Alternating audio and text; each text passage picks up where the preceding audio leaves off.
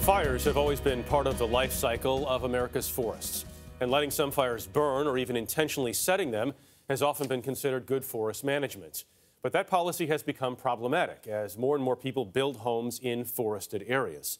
Now some innovators have come up with a new way to clear and renew our woodlands, and it's a plan that pays for itself.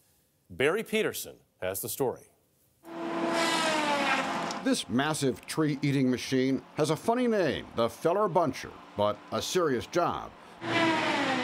Doing what nature once did, thinning out trees on the Trinchera Blanca Ranch.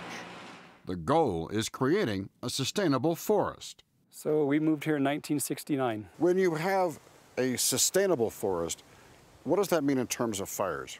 So it means we're more fire resilient. Forest fires are nature's game plan for managing a forest. A forest fire isn't always bad as long as it's a cool burning fire.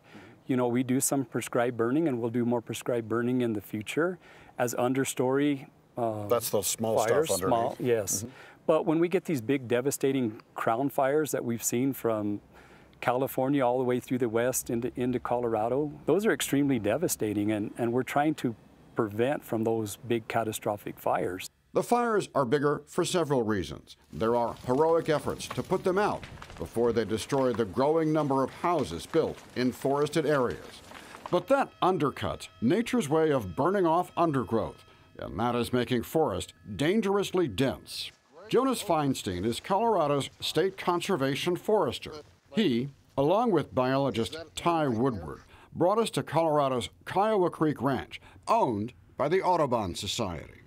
This area has been cleared to look like it was for centuries, trees widely spaced, where the worst threat is a grass fire.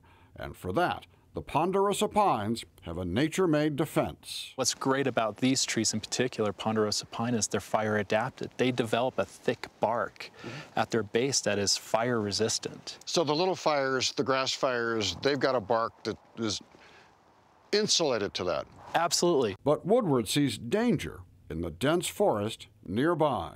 When you see that, do you say to yourself, I gotta get rid of that stuff, or it's gonna come and get me one day? Oh yeah, absolutely. And then you have no forest left, and you just have a dead zone of black trees.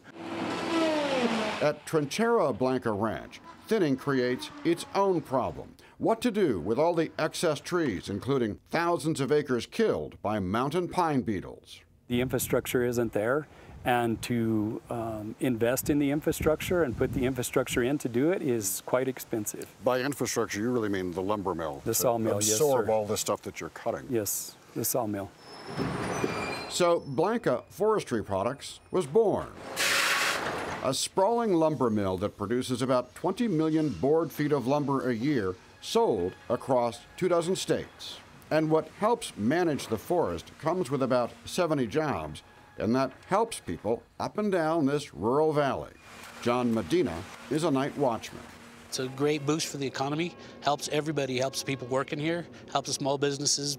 You know, there's a lot of money that's staying here and people staying here. Jose Ontiveros stacks wood for the kiln, a job that makes possible an enviable Colorado lifestyle. I love fishing, yeah. And why do you like to fish? Sometimes to eat and just to be out in nature and just enjoying the elements. I'll even go fishing when it's raining, and it's just great. And it's a family affair.